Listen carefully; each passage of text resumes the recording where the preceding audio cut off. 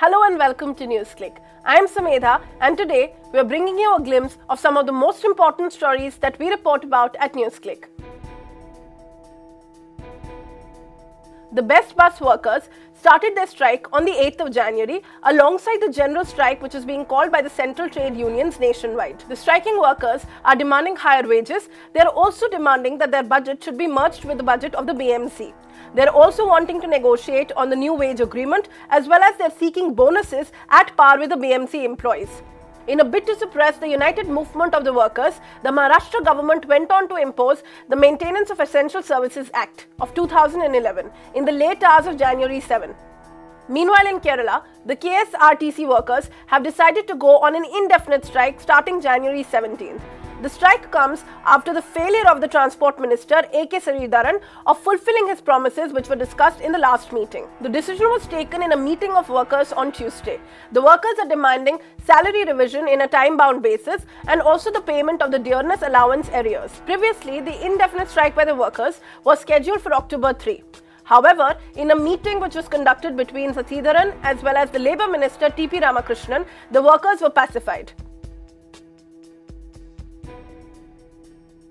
In the Bulandshahar violence case, the National Security Act is now being invoked against 3 for alleged cow slaughtering. The office of the UP DGP claimed that the proceedings were initiated as the act of cow slaughter caused acute terror in the Siana area. On December the 3rd, the alleged instance of cow slaughter had triggered a mob violence in the Siana region.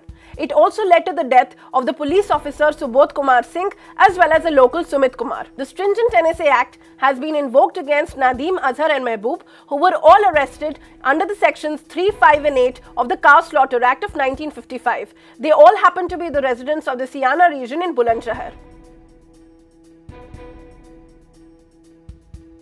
The Patiala House Court in Delhi is all set to hear the sedition case against Kanhiaya Kumar, Anirban Bhattacharya and Umar Khalid.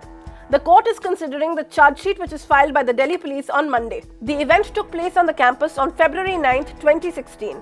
The event was supposed to commemorate the hanging of Parliament attack mastermind Afzal Guru. Questioning the timings of the charge sheet, Kanhiaya Kumar has gone on to state that the attack on them is politically motivated ahead of the general elections which are about 3 months away. Taking a similar stance, Umar Khalid has stated that the move is a witch hunt. He has gone on to state that he has full faith in the judiciary and truth will prevail.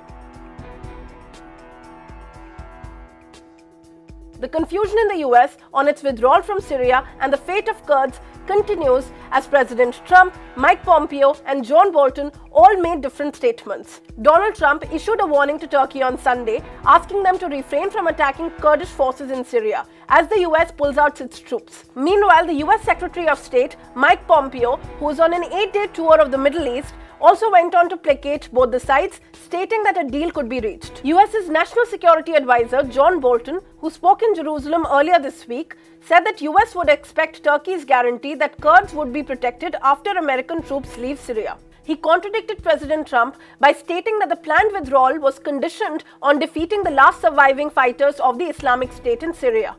That's all that we have for you today on this episode of the Daily Roundup. To follow these stories and many more, log on to our website www.newsclick.in, subscribe to us on YouTube and follow us on Facebook.